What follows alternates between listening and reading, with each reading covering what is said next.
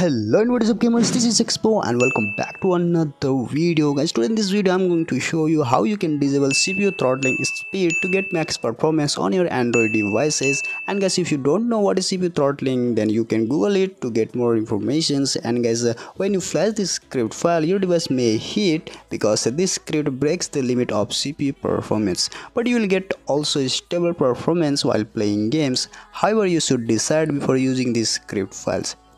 So guys, I have added lots of tweaks in this script files to make it more powerful than before, and I hope you like this script file because I was getting lots of requests to make video on this topic.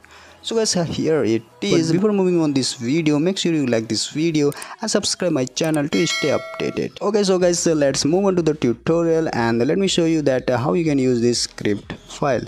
So guys, first of all, download the file from the link, and here you'll get a script file of CPU throttling speed. But guys, you need MT Manager app to flash this script file. So I have provided the link of MT Manager. You can download from there. After download, simply install the MT Manager app. I have already installed the app. After install, open the app and allow all the permissions of this app. Now go to the downloaded folder where you have extracted the files. Now simply tap on the script files, then click on execute. And guys, your script file is ready to flash. But before flashing, you have to add your device name. So let's add the device name here. My device name is Samsung, so let's type Samsung. After typing device name, simply hit the enter button to execute the files. As it may take few seconds to complete, so please wait until the file is not executed.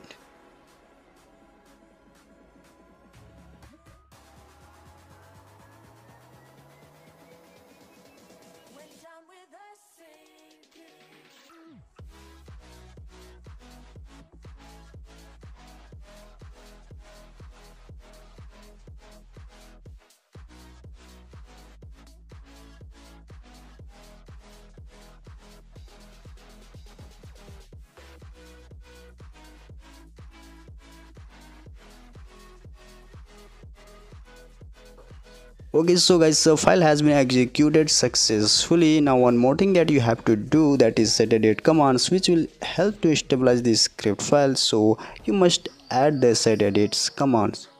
So now let's open the set edit app, and guys, you can use this command in system or a global table. I'm using in system table. Now tap on add new settings and add the commands.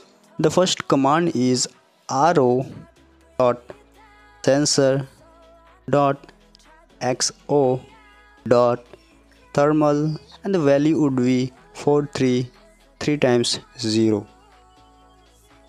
Our next command is ro.device.perf_hardware_composition, and the value would be true. And the last command is system.cpu_thermal_sampling.vsync, and the value would be true.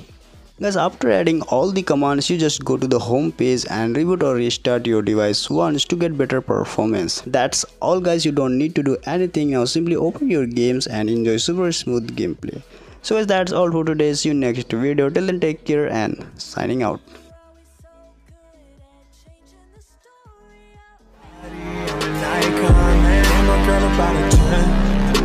Fuck her in the Benz.